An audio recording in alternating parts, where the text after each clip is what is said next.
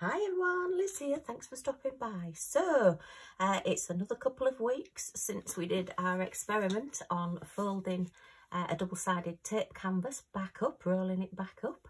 After the first week it had got quite a few rivers and things, so I think we're about 2.5 weeks since then, possibly 3 weeks. I'd have to check the dates, so that's that one. And then due to requests from people, I did then fold a canvas the opposite way around. So I folded it with the drill area in on a double-sided tape canvas so we could see what that one looked like as well. So here's an update on where we are. Will we be able to recover these canvases? Yes, was the cry. We always can, and I will do. So let's have a look and see where we are now. Okay, oh, we've got some really big creases there. I would say we have got extra ones now. Oh, look at that. Wow, okay, that is huge. Wow, you could drive a blinking oil tanker through that river down there. Goodness me, that has come out really badly. Let me just move the foam roller out the way. So yeah, I think you can see, I don't think I really need to show you that. See if I can just get the shadow on it. Yeah, look at that. It's like Mount Everest in the middle of my canvas.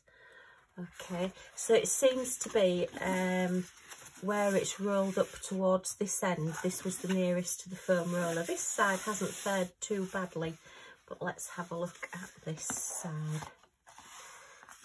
Okay, goodness me, hardly dare look at this.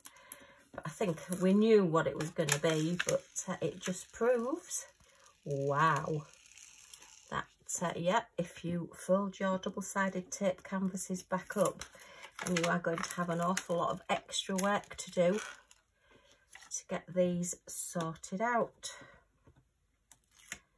So these are definite rivers. Wow, as I say, yeah, just goodness me.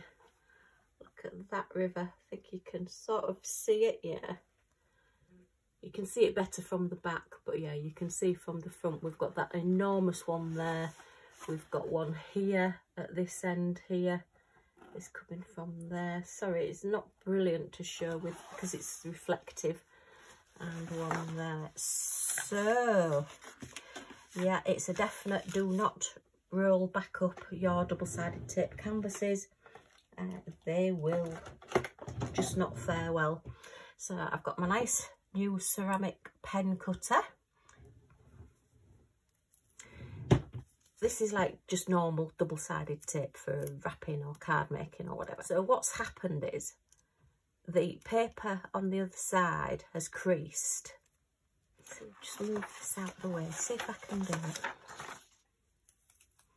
So you know when you put sticky tape down, you pull it, there's a bump in the wrapping paper, and you sort of, as you're pulling it across, you end up with like a river underneath, and you think, oh no. So your tape's gone across, but now if you flatten that tape, it's going to pull all your paper and make it look terrible. So the way to cure it on a parcel that you're wrapping up is to just literally go into like the river and cut it there.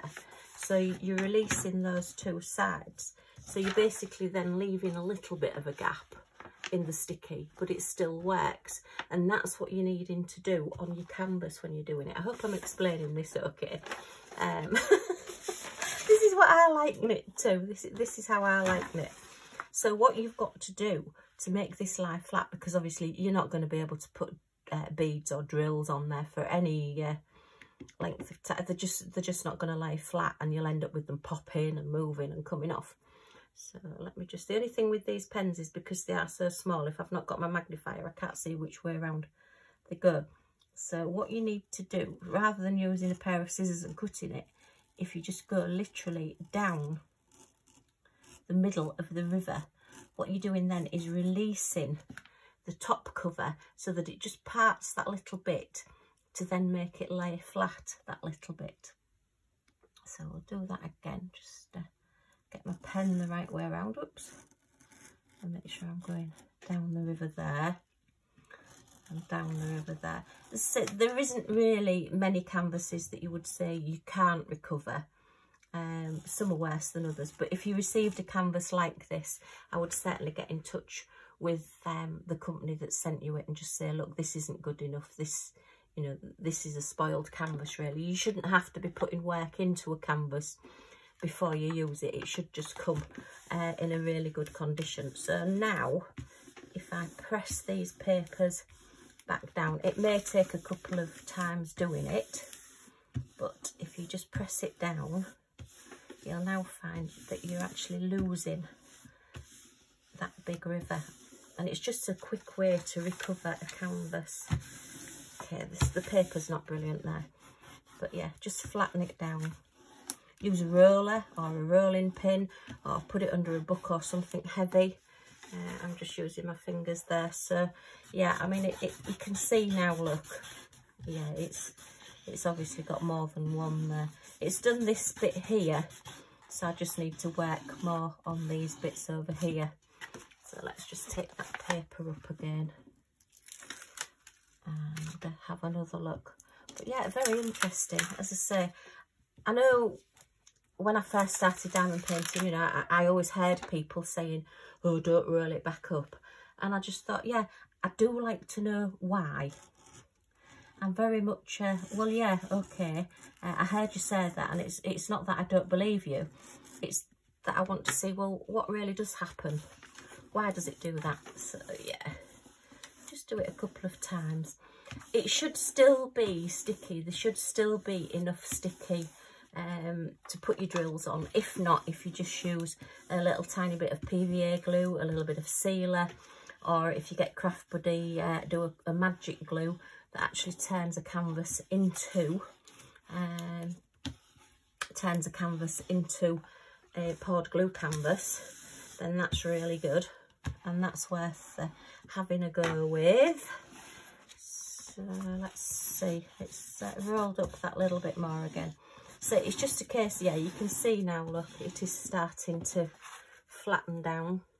I think you can see it's still there a little bit, but we are starting to get a little bit more flattening, and it's just a case of working on it.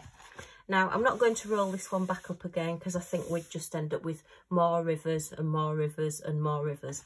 But what I am going to do is try and take the sticky off and turn this into a poured glue canvas.